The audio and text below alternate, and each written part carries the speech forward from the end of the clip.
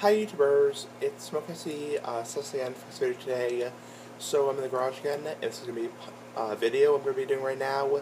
It's going to be part 8 of my series of how suspicious tobacco looks in public. So this is going to be vaping or e-cigarettes, or e-smoking or vaping, whatever. So how suspicious does vaping or e-cigarettes, e-pipes, e-cigars look in public?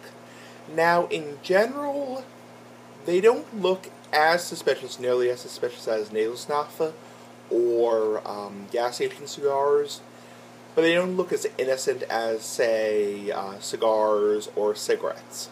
So basically, the reason why e-cigarettes or e-pipes, e-cigars can look a little bit suspicious in public in a drug context is because people do vaporize marijuana.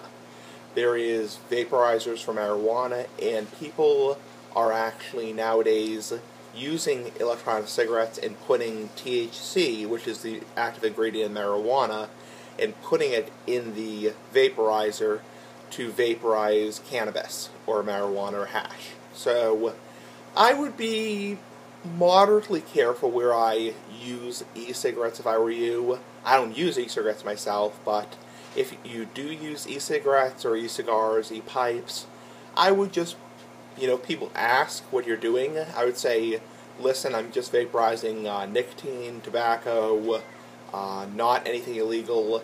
And I would do some research on your state's, tolerance to drug-related stuff before you get too involved in it. Because some states, it's not a big deal. Some states, it's a huge deal. Anyway, comment, like the video, share the video, rate, subscribe, and I'll see you guys next time. Bye!